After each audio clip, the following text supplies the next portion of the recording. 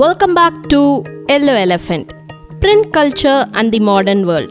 இதுல 2.1 Gutenberg and the Printing Press இத பத்தி தான் நம்ம பார்க்க போறோம். இந்த Gutenberg யாரு அப்படினு பாத்தீங்கன்னா, he was the son of merchant. Merchant அப்படினா the person who buys and sells the goods, and he grew up on the large agricultural estate. அவரோட childhoodல இருந்தே he had seen wine and olive presses. He also learned the art of polishing stones and he became master goldsmith. Goldsmith அப்படின்றது யாரு அப்படினு பாத்தீங்கன்னா, a person who makes, repairs and sells things made up of gold. இது கூடவே he acquired expertise knowledge to create lead molds. Mold அப்படினா அச்சு. இந்த பிக்சர்ல காமிச்சிருக்கிற மாதிரி இருக்கும். He used these lead molds to make trinkets. Trinkets அப்படினா very small piece of jewelry usually used for decorational purposes.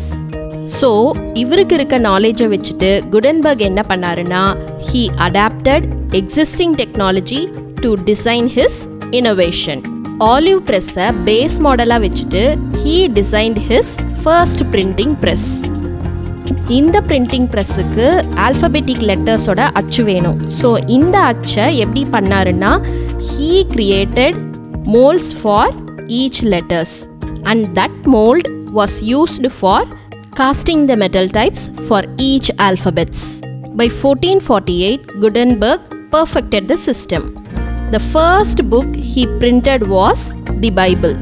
About 180 copies were printed and it took 3 years to produce them. அந்த டைம்ல பாத்தீங்கன்னா, this was the fast production. This new technology did not replace the art of producing books by hand. In fact, printed books first lookல எப்படி இருந்தது அப்படினு பாத்தீங்கன்னா, it resembled the written manuscripts in appearance as well as layout. Printed booksல இருந்த metal letters எல்லாமே it imitated ornamental handwritten styles. இந்த printed booksல எல்லாம் பாத்தீங்கன்னா, bordersக்குன்னு space விட்டுட்டு தான் print பண்ணிருப்பாங்க. இந்த borders எல்லாம் பாத்தீங்கன்னா, it were drawn or illuminated by hand with either foliage or other patterns. Foliage அப்படினா ஒரு மரத்தோட அல்லது செடியோட leaf பகுதி. Rich peopleக்கு print பண்ற books எல்லாம் பாத்தீங்கன்னா, space will be kept blank for decoration on the printed pages. ஒவ்வொரு purchaseரும் could choose the design and also design on the painting school that would do the illustrations, அதாவது paintings. In 100 years, that is between 1415 to 1550, printing presses were set up in most countries of Europe. Printers from Germany traveled to other countries seeking work and help starting new presses. Number of printing presses grew ஆக book productionும் boom ஆச்சு. Second half of 15th century saw 20 million copies of printed books flooding the market in Europe. அதுவே 16th centuryல the numbers went up to about 200 million copies.